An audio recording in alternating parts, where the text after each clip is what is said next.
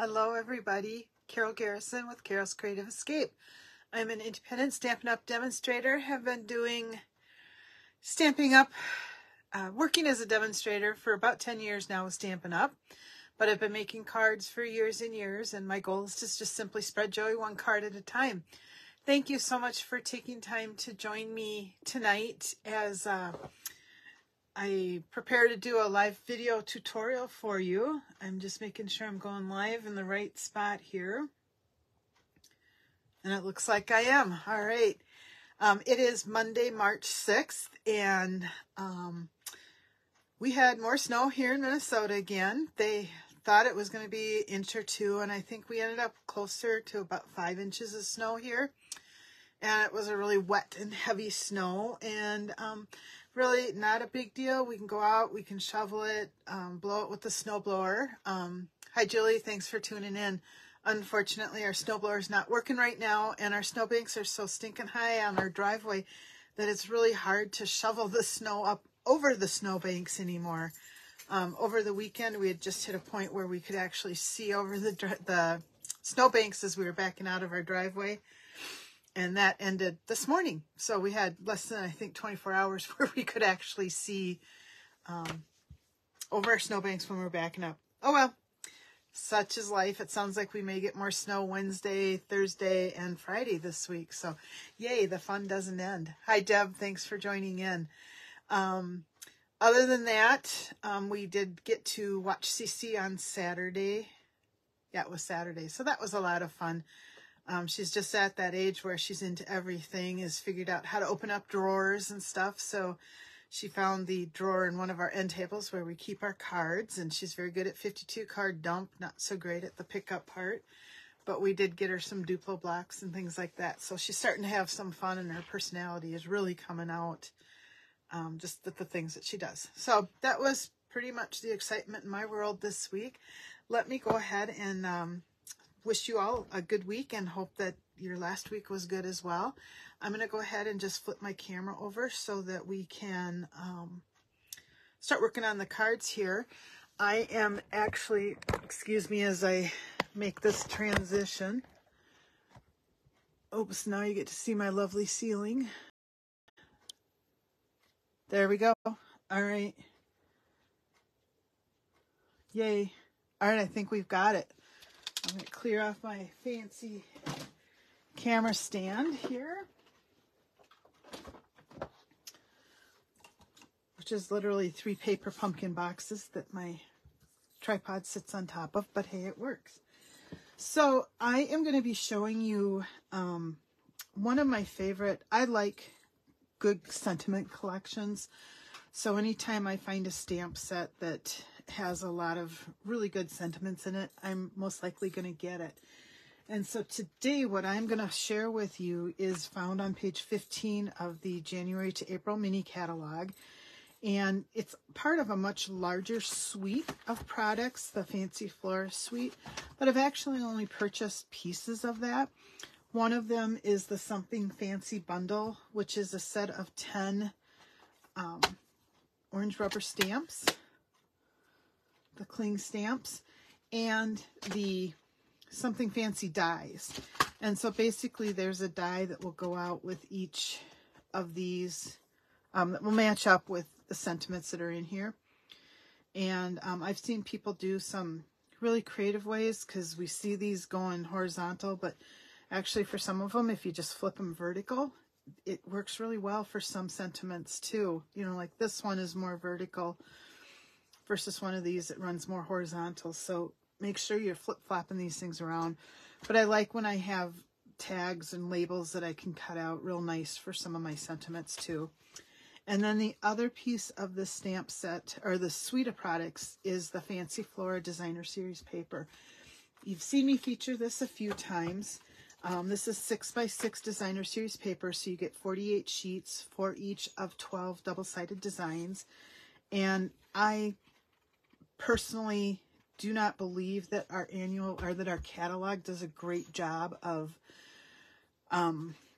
showing off our Designer Series paper and this is one of those that when you see it in person, it just looks a whole lot better out here. But I'm going to go through real quick. The colors that these coordinate with are Calypso Coral, Daffodil Delight, Soft Succulent, Balmy Blue, Orchid Oasis, which matches my sweater that I'm wearing today, and Fresh Freesia. So let me just show you what these papers are. They look like paint, basically, on a the medium that you paint on. I can't think of what it is. You know, the white squares. Can't think of the word right now. Doesn't matter. But front and back, really pretty. Just the colors. It's different color combinations too, so it's caused me to use some colors that maybe I don't normally use together as well. Especially Calypso Coral and Mint Macaron, which isn't even one of the colors that's listed, but it looks really nice. You'll see that in one of my card samples today. There's this beautiful one. Some of these just make great backgrounds too.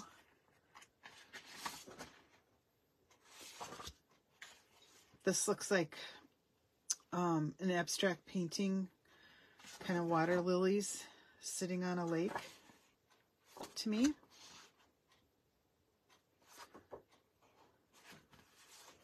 Whoops. This is the back side.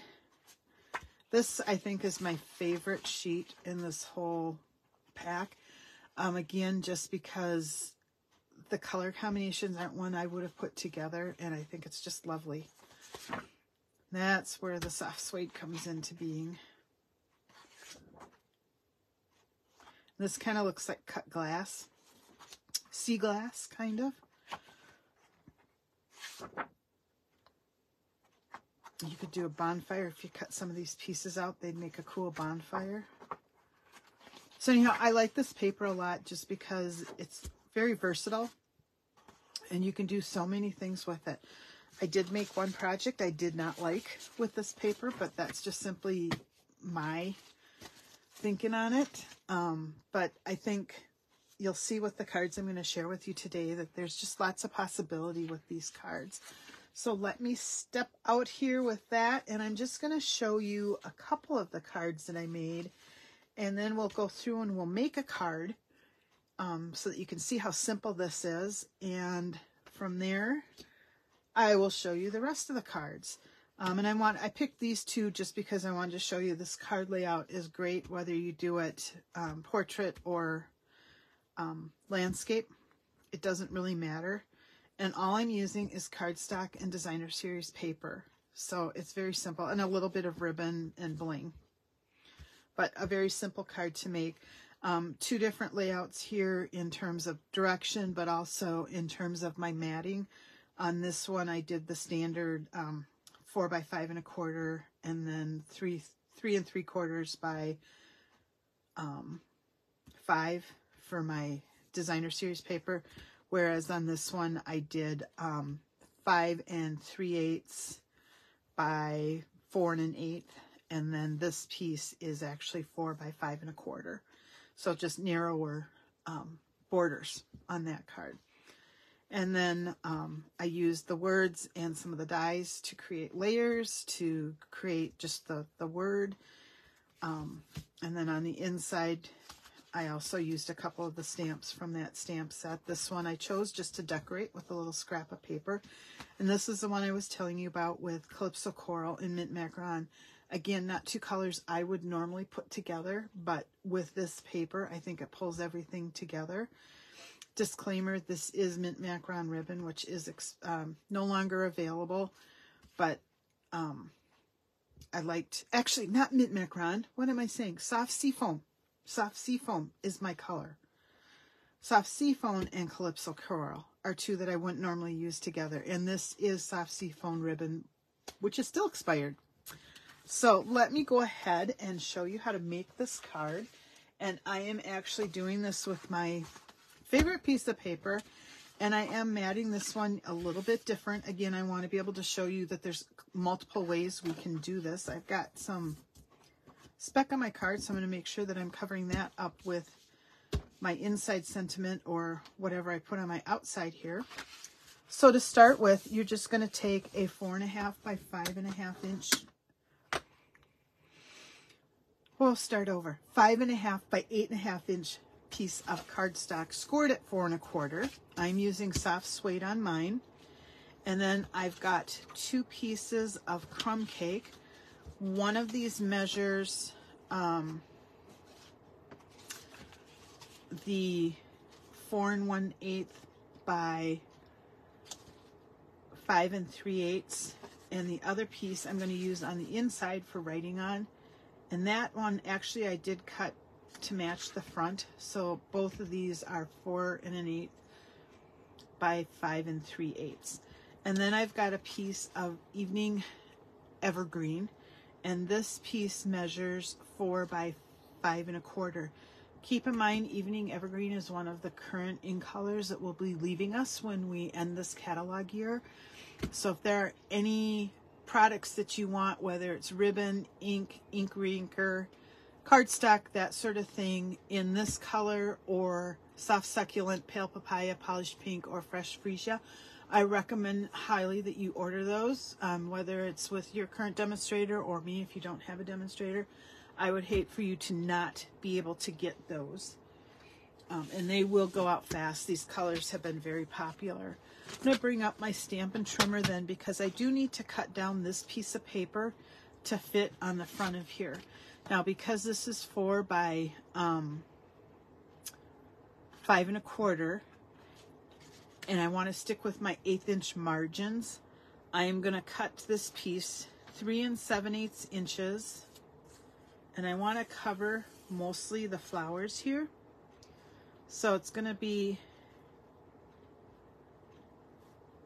3 7/8 inches wide, and then my height is going to be 5 1/8. And again, I want to actually have a little bit of this white space at the top, so I am going to cut down from the bottom of my paper this time, just because I want to have a little bit of the white at the top. And then I am going to cut a piece of cardstock, or of designer series paper here, that is approximately 3/4 of an inch wide. I want to be able to put this on the inside of my card. That is not 3/4 of an inch wide. There we go, Carol. And it will be 5 3/8 because that was how long I made that inside piece. I'm having problems getting my hand to hold still to line it up. All right. And that way I'm not wasting a whole lot. And I'm going to keep this piece because I can use that on the inside of a card or something too. And we've got that for a piece. I don't want to throw out a lot of this, but I also want to make sure I'm getting the parts of it that I want. So the other piece that I did this ahead of time is I did stamp this with the Evening Evergreen using the With Deepest Sympathy. And tonight I'm going to be using the Open Weave ribbon in Evening Evergreen as well as part of this card. So to assemble, it's very simple. I'm not going to put anything on the inside of this card because I want to be able to write a note to the recipient of it. So I'm just going to add adhesive. Remember, a light touch in that check mark will prevent it from gumming up most of the time. It won't give you 100%, but for me it makes a huge difference if I'm not putting a lot of pressure on there. So I'm just centering that, and that takes care of that piece. Really, to make this card, we're just layering layer upon layer upon layer. And so here I will center this. Sometimes when I'm doing these really narrow margins, I find that it helps me to open my card up and see where the score line is as well, in terms of centering it. And you're going to notice that I do have the copyright for Stampin' Up on here. That's in case I ever sell one of these cards. I find it easier to do that right when I'm making the cards. I just put it right on the back. I am using the limited edition stamp set, which is in the annual catalog, and I've just chosen this one today. And usually what I will do is just stamp it in the same color as the card base and not spend too much time thinking about what I'm doing. The next card layer that I'm going to put on here, see, now I'm pressing a little harder, is the Evening Evergreen. And again, that is going to just be centered inside this piece of crumb cake.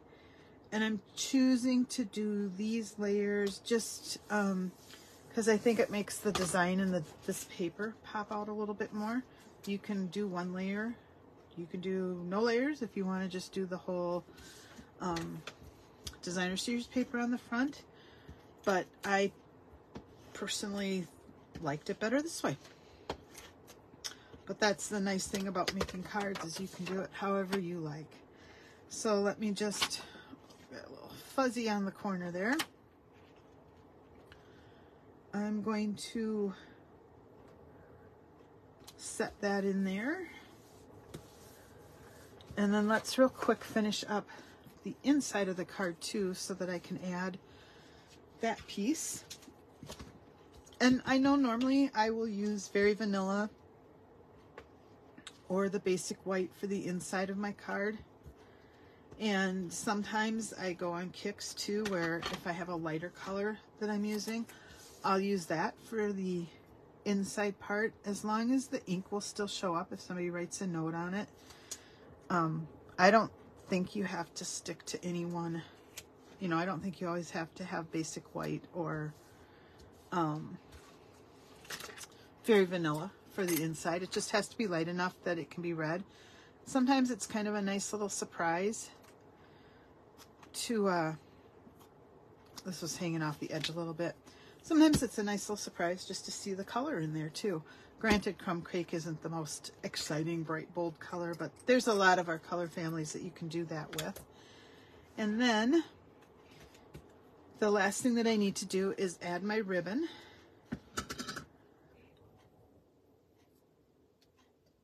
And on a few of my cards, I've just kind of done the whole loop it back and forth kind of thing. On this card, I think I'm actually going to just tie a bow. Maybe. Sometimes I can do these really well, and sometimes I can't. And when I get really stuck, I have a bow maker my dad made for me years ago that helps me make my bows. All right, so we'll trim the tail,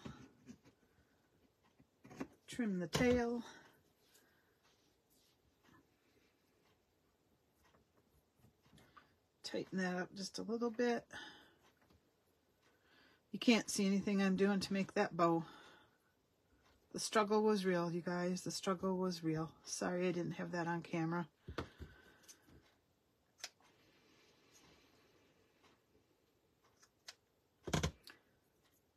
I think part of my problem is I've got a little bit of sticky adhesive on a finger and stuff is getting caught on it. Not sure where that's coming from.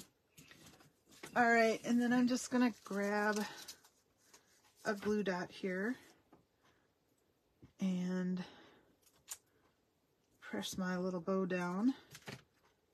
So it's got a glue dot on the back, but I think first I need to figure out, I think I'm just going to put my sympathy down here. And you can tell I'm using up the scraps of my dimensionals. I don't really let any of those go to waste. So you might as well see the down and dirty of what I do. I just snip the edges into little pieces and use up. By the time I'm done with my dimensionals, my paper won't have anything on it. It won't have any borders. It won't have any dimensionals. Just a lot of cut marks. I don't like anything to go to waste here. All right, get rid of that ribbon. And we'll add a bow here. And then I've got these champagne rhinestones. You think of champagne, you kind of think of pink, but these are really cool because they just sort of pick up whatever colors around them. And so I'm going to put a few of these on this card as well. And my take your pick tool seems to be working very good today. That's always nice to see. And I'm just randomly placing a couple pieces of bling out here.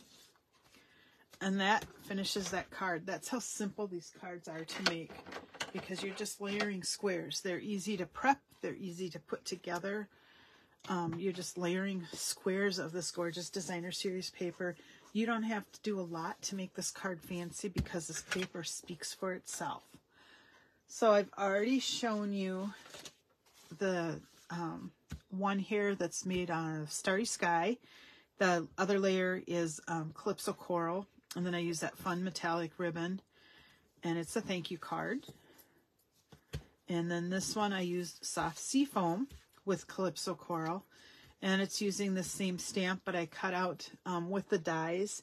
You get two different sizes of, well, actually 3 different sizes of this shape. So I used the 2 smallest ones so that I could layer that up. Just a little bit of ribbon behind it.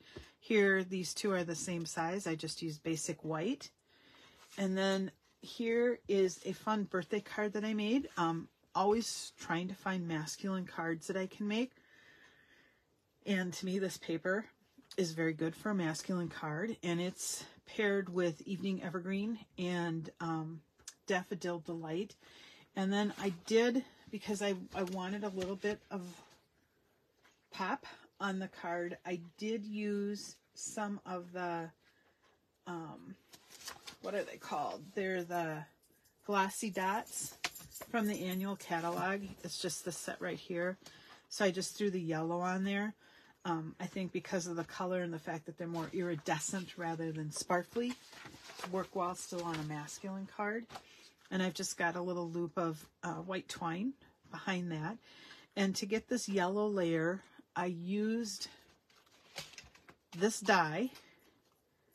That's what the white is die cut with. And then I used it also on a piece of Daffodil Delight paper. And then I just cut it in half and I staggered it behind. So it just pops out that sentiment a little bit. And then on the inside, I didn't put anything because the one sentiment in this card is, or in the stamp set rather, is for when you forget a birthday and have to send a card out late. I didn't forget your birthday. I'm just stretching out the celebration. I'm using that birthday card kit organizer and working really hard to get my cards out on time. So I'm hoping I don't often have to go back to that stamp set or that particular stamp, but I do have a couple cards if I forget somebody's birthday. And then last but not least, I was able to make a wedding card. This is using the Orchid Oasis as the card base, and then the Starry Sky is kind of my background accent piece to pull the color out. And then I used a bit of that organdy glitter, like it's organdy glitter ribbon, glittered organdy ribbon, and the tag from this set along with this little piece to get the punch out in the middle there. You can just kind of snug these up into those curves and it'll cut out that shape for you. And I've used a couple of the iridescent rhinestones on this card. So here's to beautiful beginnings and happily ever afters. Congratulations. So this is going to be a wedding card for me. So with this paper, I was able to make a birthday card, a wedding card, a thank you card, and I just happen to have 2 sympathy cards. This was actually being made as part of a Thursday night thing. Somebody was asking how to make the card in something else I was doing, so I was able to here, let me show you. And so that's kind of where that one came about, because it was quick and easy to throw together. So I hope that this inspires you. If not to get this beautiful Fancy Flora Designer Series paper, perhaps to give this layout a try. It works really well with any of the Designer Series paper, but I like the kind of more generic where I can pick and choose the pieces too. But it would also work real nicely with any of our papers, you know, where it's, you can cut it down the middle. I don't know if I have any that aren't cut, but you know, using this one, you could also do a layered card using this paper too. So take a look at your stash, see what you've got. I think you can make these quick, simple cards great if you need something specific that you don't have. And again, I just layered either using the standard 4x5 1/4, or I started it using the 4 1/8 by 5 3/8, and then worked it up by 1/8 of an inch rather than the 1/4 inch. You can kind of do whatever you want, combine both of them. Totally up to you. So I hope you enjoyed these cards, and I will see you guys next week. Oh, but before I go, I do want to make people aware of the fact that Stampin' Up! Has started some exclusive online products. And what that means is these products are only available online. They have a gorgeous suite of products, designer series paper, stamps, die cuts, you know, the typical suite that you see from us. But then they also have other kind of individual or standalone thing. They do have one that's a combination of 3 embossing folders, which I haven't ordered yet, but I'm going to. But one of the other really exciting things that has come back out, I'm going to go show you here.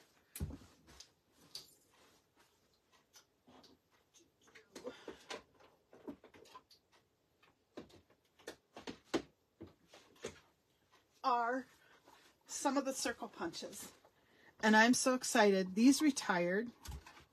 You can tell mine are retired because I got ours on them. But no way was I going to get rid of my circle punches. And now these two are back. It's the 2 inch and the 1 3/4 inch are back as exclusive online things. So the only way you can order these is online. Any of the exclusively online products can only be ordered online. They won't appear in a catalog. When they're gone, they're gone.